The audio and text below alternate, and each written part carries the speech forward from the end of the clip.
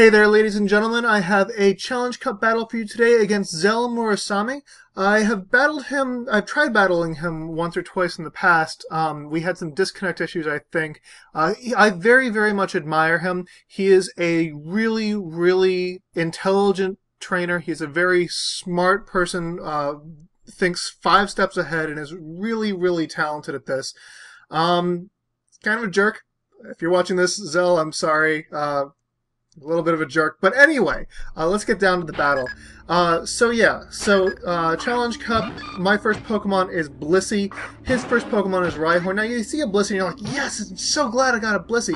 Blissey's tend not to be very useful in Challenge Cup because they just tend not to have the right supporting moves. So anyway, I switch out into my Piplup, which I figure can deal with this Rhyhorn a little better. Out is going to come Breloom. He was expecting me to go for a water type move. That was a mistake right there with the the Mud Sport. I thought that was Mud Slap. Yeah, not so much. Not that Mud Slap would have been very useful. Anyway, I've got my Rapidash out here. I go for the Ember. He predicts that, switches into Rhyhorn, and here I go for the Iron Tail. So I've got a super effective move to do against this guy. That's awesome. I don't think he has ground type moves or rock type moves, so I think I'm going to be okay.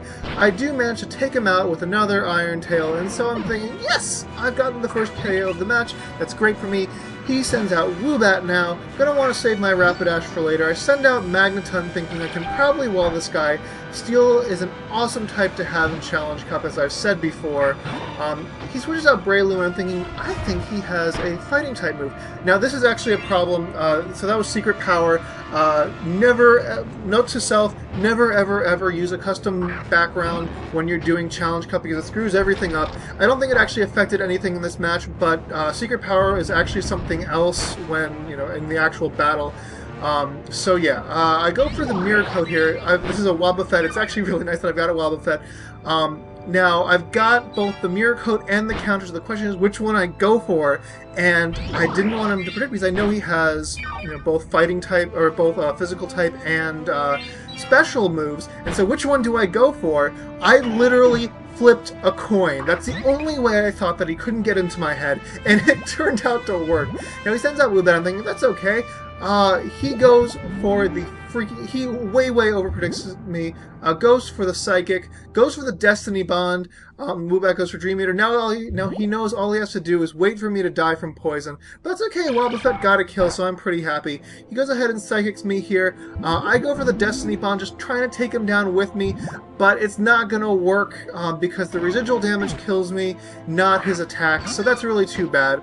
Now I send out Blissey. He goes ahead and goes for Toxic. That's okay. I do have Natural Cure on this Blissey. I go for the Mimic thinking, hey, now I can get Toxic. I can use it against him or any number of his pokes.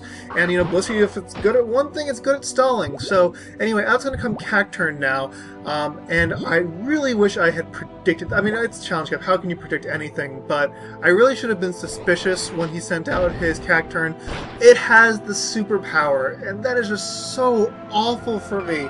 He takes out my Blissey, which otherwise would have worked out as a really good special wall, and I might have been able to do some Stally action now that I have Toxic thanks to Mimic.